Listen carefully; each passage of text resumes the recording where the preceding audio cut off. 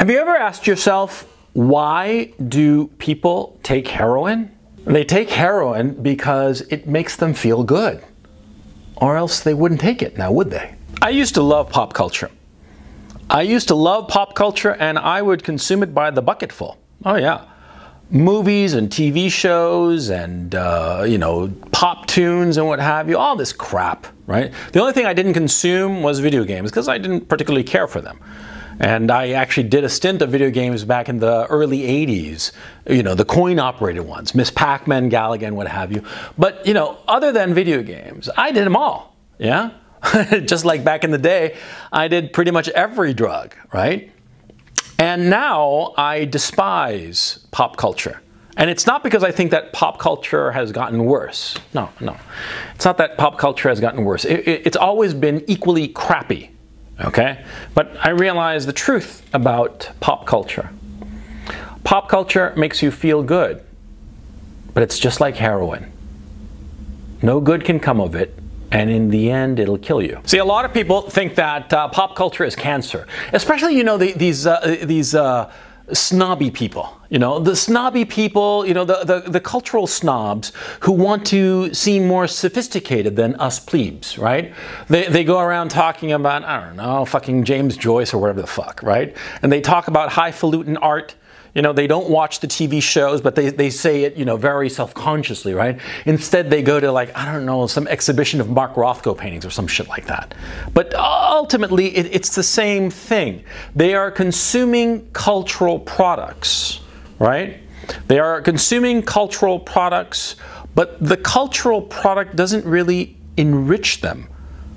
Just like pop culture doesn't enrich you. Because that's not its function. Pop culture is not supposed to enrich you. Pop culture is supposed to entertain you, which is vastly different. See, back in the day when I was a professional writer, I wrote entertainments, right? And actually it's much harder to write entertainment than it is to create art or something that has artistic worth. But that's for another conversation. The point I'm trying to make is that, see, pop culture wants to entertain you, but it's not going to give you anything. It's not going to give you any kind of intellectual or spiritual sustenance. Or let me rephrase that. There are sometimes pop cultural artifacts that do achieve this state of grace, of being both entertaining and being artistically meritorious. For instance, The Godfather Part 2, Rush's 2112, Ernest Hemingway's short stories. These cultural artifacts can entertain you and fascinate you, and at the same time give you a great deal of emotional and spiritual sustenance.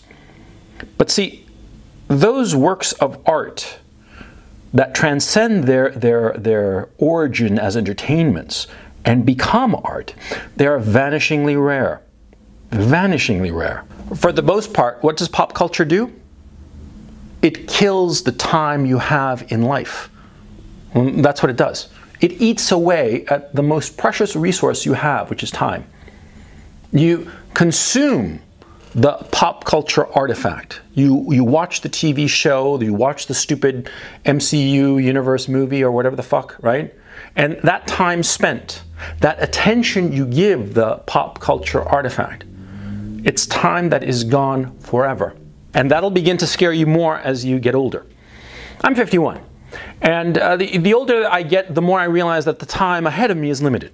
I've got basically another 20 years of being more or less functional. I figure that once I'm past 70, I'm going to start to decay and become a doddering old fool. Sometimes I already think that I am a doddering old fool, but again, that's for another conversation. The point I'm trying to make is that, see, you get older and you realize how little time you have in life. You think that you have a lot, especially when you're young. When you're like in your teens or very early 20s, you look ahead of you and you see all of these decades, these endless oceans of time. And you think to yourself, oh, I can afford to watch this TV show or this movie or whatever the hell, right? And it's not going to be a bad thing. It's going to entertain me. I'm going to have a good time and all the rest of it. But as you get older, you realize how precious time is, and you don't want to waste it on trivia. You don't want to waste it or fritter it away. That's it. You don't want to fritter it away. And that's what pop culture does. Let me give you a specific example of something that happened to me. About, I don't know, 2010, 2011, something like that. I'd never watched the TV show House, you know? I just never got around to it. And for some reason, somebody had recommended it to me, whatever, and I was like, fine, you know, I'll watch the thing. So I downloaded the first episode of the first season. And, you know, after 5 minutes, I knew what the show was about. It's basically the adventures of Sherlock Holmes in a hospital with a very curmudgeonly, drug-addicted doctor. Sherlock Holmes was a drug addict. He was addicted to cocaine, right? And you know, I thought that that's what the show is, right? And I watched that first episode, and it was amusing and entertaining, sure, but it was trivial. But here's the thing that happened to me.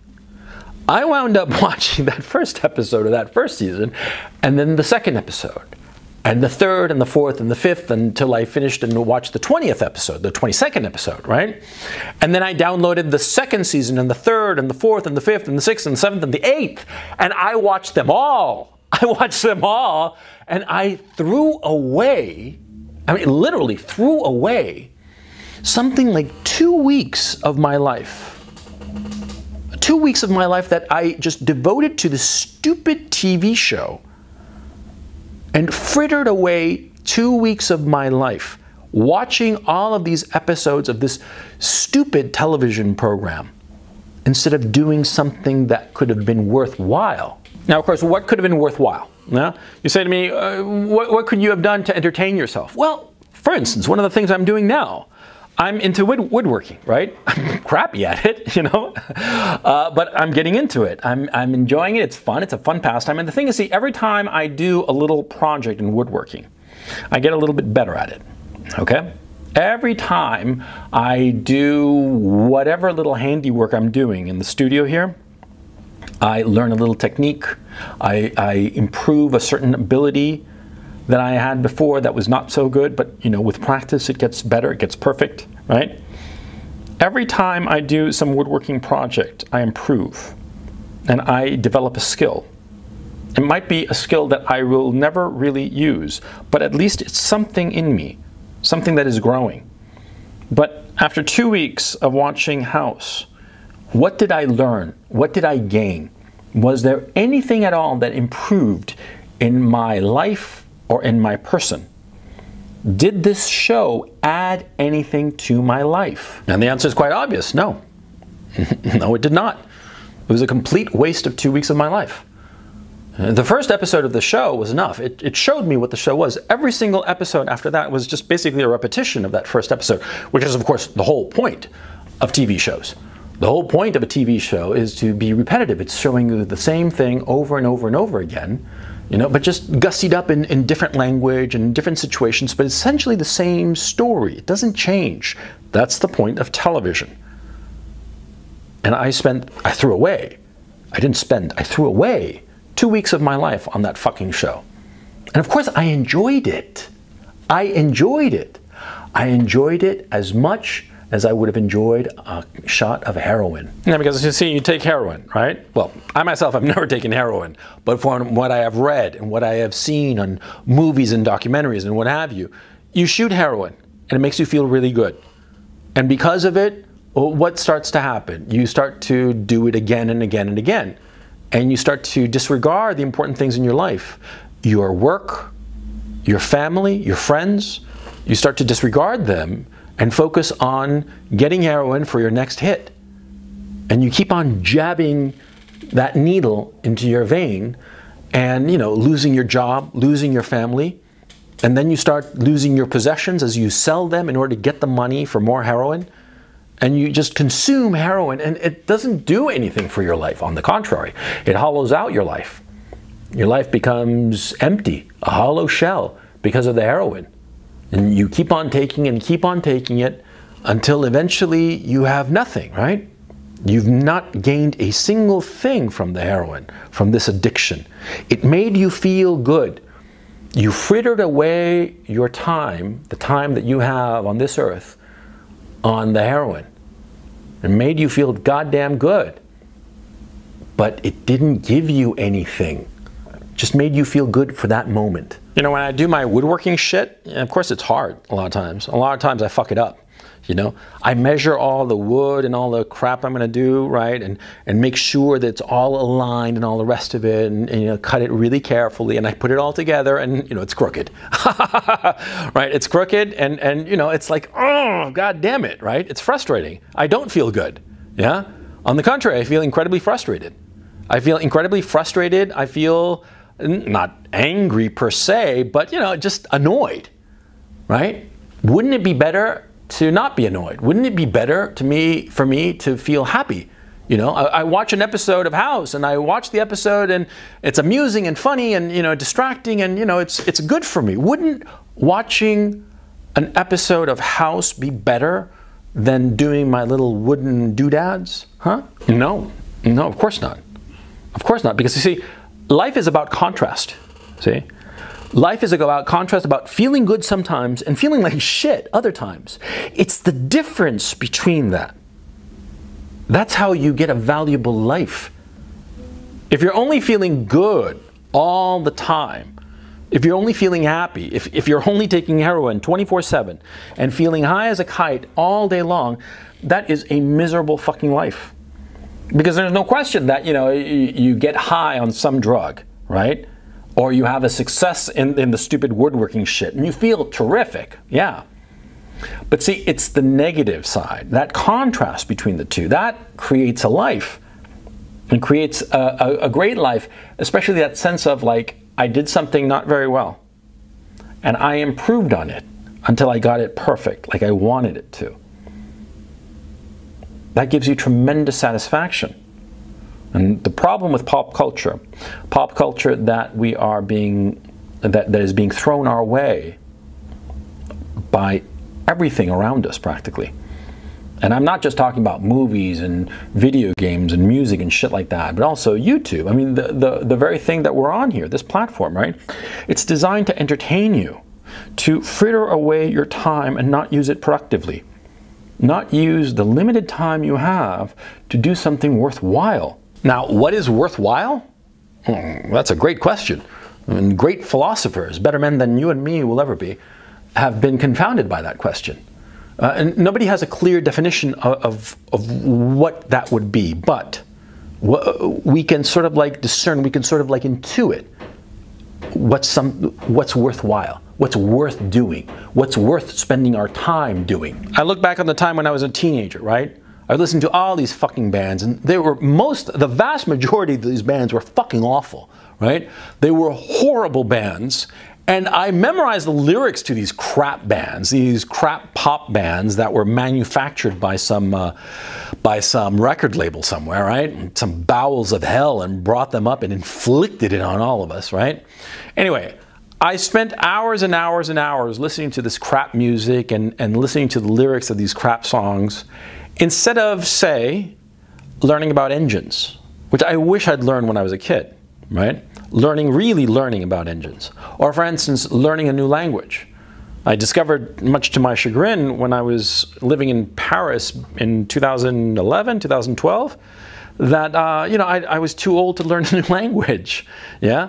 And I see my little kids, you know, they're already speaking 3 languages, Russian, Ukrainian, and English, right? And rather well, all 3.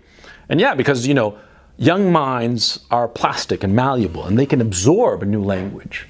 I mean, even into their teens. And I wish I'd spent my time learning a language as opposed to frittering away and throwing it away on fucking pop culture. Yeah, and that's just one example. Don't get me started on fucking video games. Oh yeah, video games, you know, a lot of people try to say that video games are an art. Right? And, well, there was recently some big convention about Fortnite. I don't even know what the fuck Fortnite is, right? Thousands of people attended to watch other people play some fucking video game, right?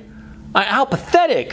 It was pathetic. And all those people who watched the other people playing the video games, at least the ones who were playing the video games, well, they were like the participants in it. But to watch it, to watch video game players, or to watch, by the same token, to watch Major League or basketball or football or whatever the hell, right? To watch something, to throw away your time while somebody else is doing an activity that is actually beneficial. I mean, I personally think that playing video games, there's no upside to it. What? You have better hand-eye coordination? Big fucking deal, right? At least when somebody's playing football, American football or association soccer, association football rather, or baseball or basketball, at least they're getting the fucking exercise, right? And when they're doing it. But to just watch, that's like shooting heroin, because you're frittering away your time. Ask yourself, what is the pop cultural artifact that you most enjoy, quote unquote, that you spend the most time, partaking in, right? What's your drug of choice insofar as pop culture? Ask yourself how many hours did you spend on it? How many hours did you spend listening or consuming these pop cultural artifacts? Ask yourself, how much have you gotten out of it in terms of knowledge about the world? Don't confuse knowledge about the fucking pop cultural artifact with knowledge about the world, insights about the world. Don't confuse the two, because they are not the same. Knowing everything about fucking Star Trek or whatever the fuck does not mean that you know jack shit about life. It just means that you know every fucking bit of trivia about a fucking TV show, okay? So ask yourself, how much have you learned about the world? What did you gain in terms of some skill? Did you gain a skill? Did you gain an ability? I know the answer, and the answer is no. You didn't gain any fucking skill, okay? You threw away your time. And ask yourself the following thing. What ability would you really have liked to have had that you didn't pursue because you threw away your time with that pop cultural artifact? I mean, tell me, was it a language you would have liked to have learned, or how to play an instrument, the guitar or the piano or the drums?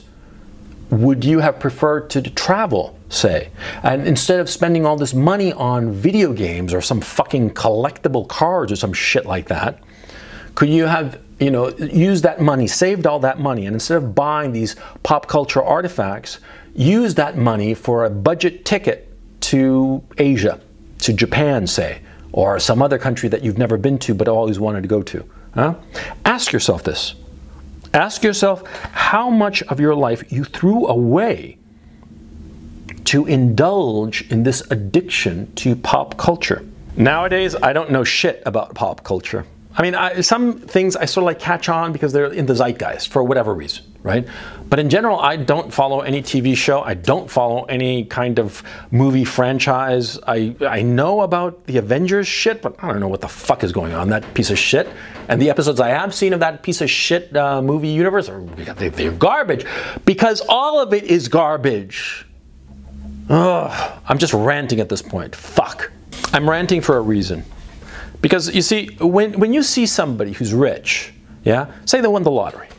They won the lottery and they start throwing their money away, giving $1 million here and $1 million there to random strangers, right? Or worse yet, they allow themselves to be fooled by shysters who steal their money and take away their cash.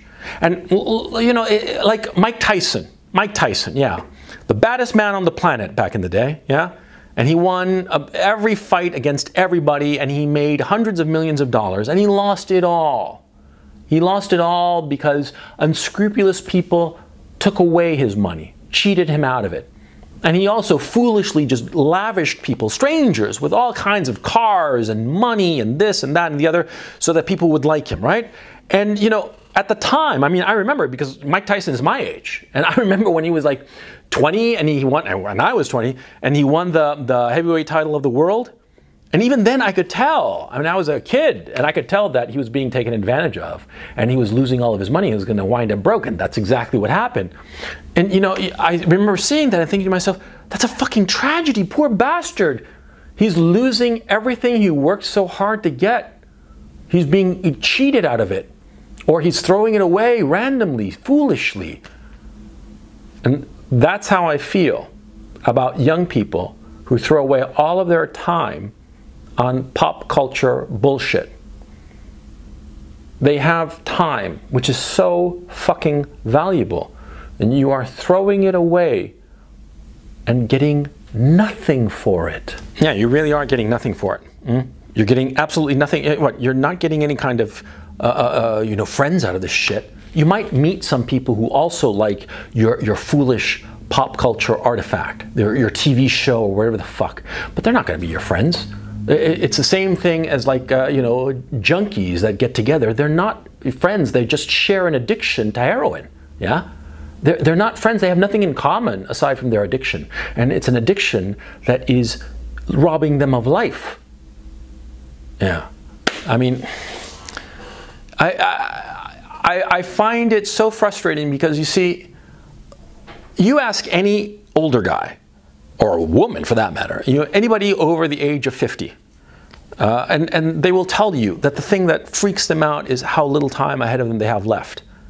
That's what freaks them out, because they want to see things and experience things, and they look back on the time that they have spent, and they are so miserable about the fact that they threw so much of their time away on foolishness, like fucking pop culture, instead of spending that time to learn things that are valuable, or spending time with people, the people that they love, spending that time not glued to some TV show that doesn't give you anything, but rather, glued to some person that you love and talking about the things that are important to them and sharing with them the things that are important to you.